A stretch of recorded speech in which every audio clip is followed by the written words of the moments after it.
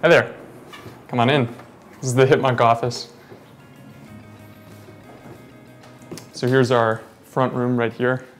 Got our newest hire, Andre, and his hastily assembled desk, couch, some boxes for our new furniture. This is where Steve and I work, right in here. Both got 2 desks. They were supposed to be the same color, but IKEA gave us one that was the wrong color. Adam Goldstein and Steve Huffman are the founders of HipMunk, a Y Combinator startup that's trying to redesign travel search. With only 3 full-time employees, HipMunk is just getting started, but they have their sights on some big rivals like Expedia and Google, which recently bought ITA. We got a chance to catch up with them at their home/headquarters in San Francisco. At school, I had always been the guy who would book my friends' flights, and I would always spend hours doing it. It would take me just so much time to find exactly the flights that met their needs. And so by the time that I got around graduation, I was thinking maybe it would make sense to do this from scratch. So I called up Steve, who I'd known for 5 years since he'd founded Reddit, and I pitched it to him, and he thought it was an interesting enough idea that we could get started. It wasn't a complicated pitch. Adam basically said, I want to work on this flight search thing.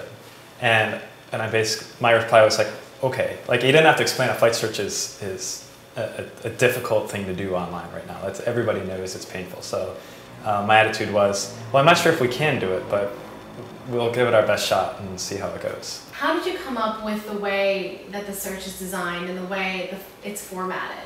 Sure, so our guiding principle had been, we want to show you all of the relevant flights on one page. Mm-hmm. And to do that, we needed to eliminate a lot of results, and we needed to find a compact way to present them to the user to make it easy to understand what the trade-offs are. So you can see a lot of those results. We hide like 70% of the results because they're just strictly worse than what you could find with other flights. As a user, and also just thinking about the average user who is looking for flights, 2 of the most important factors is price and the duration of the flight. That's right. And right now, it seems like you have a pretty decent database through Orbitz, but in order to be truly competitive with Kayak and Farecast, for example, you're going to have to really get a lot of others on board. What's your strategy for that right now? Well, I think the sell to the airlines is actually pretty compelling. Right now, if they list their flights on Orbitz or something, they pay more to Orbitz for the privilege, and they don't get that user coming directly to their website where they could convince them to sign up for a frequent flyer program or something. And of course, we also don't make them compete, for a single dollar in price difference. Right. When you do a search on most other travel sites, since they sort by price by default, if you're not in the top 10 cheapest flights, you are not listed on the first page. So we combat that by sorting flights by agony. Who has the best routes? Who has the shortest flights? Who has the best planes? Things like that. When it comes to trying to bring airlines on board and other people that aggregate this information, what has it been like as an upstart, a company among many other travel startups trying to do what you guys do? It's been very difficult.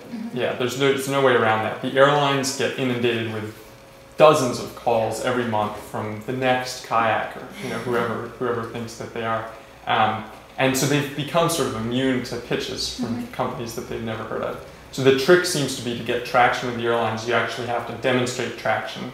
And of course, persistence pays off. Adam has been on the road for weeks, and he's going to hit the road next week again, probably, just basically barging down the doors of these places to get them to talk to us. Because in the beginning, they weren't, right? That's right. And every inch was hard fought for. To help them along the way, the founders have just raised a $1 million angel round from a group of investors, including SV Angel.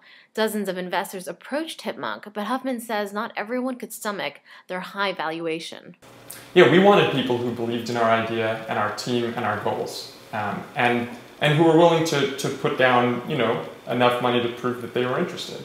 Enough money, saying that you had a fairly high valuation, right? Yeah, I mean, we're not a cheap startup. I don't know if there are any cheap startups left, but we certainly weren't one of them. So what was the valuation roughly at? Well, we're not talking specifics. We had an aggressive valuation. We'll put it that way. Under 10 million? Yeah, I'd say something. Okay, close enough. Well, we certainly talked to a lot of investors. Yeah. And a lot of them, to be honest, left as soon as they heard our valuation. And so there was definitely no shortage of people who wanted to talk to us.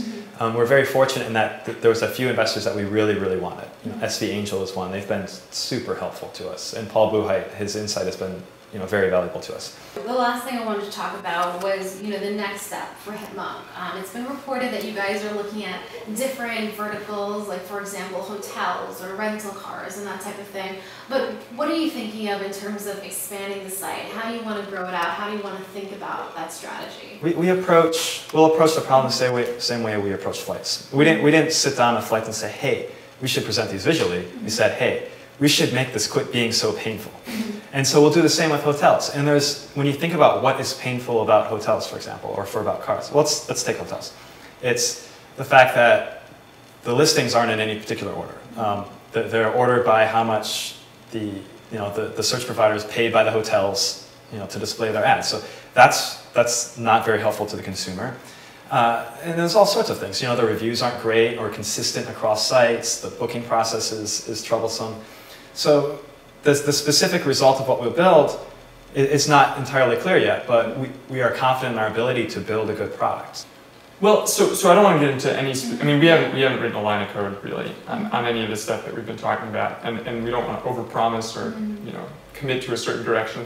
I think one thing for sure, just like we did with flights, we want to show all the relevant results for whatever it is on one page. We think it's really painful to have to click through multiple pages and either keep in your head or keep in an Excel spreadsheet the previous good results that you found. It's just a horrible experience, and we want that not to have to happen.